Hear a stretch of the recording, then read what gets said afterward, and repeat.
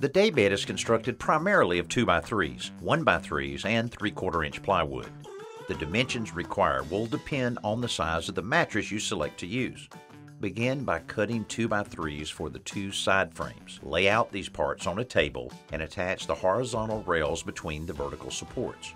We're pre-drilling with a countersink bit so we can putty over the screw holes later on. When both sides are assembled, cut 2 pieces of plywood to the inside dimensions of the frames. The plywood panels fit inside the frames, centered on the 2x3. Fasten the plywood using the same technique used on the frame.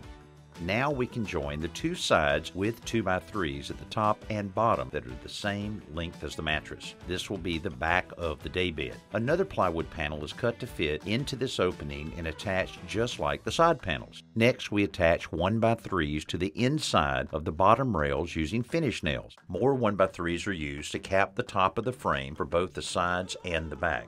Across the front of the bed, we're nailing a 1x6 skirt board between the sides, flush with the inside edge of the frame. Behind it, we attach a 2x3 support for the front edge.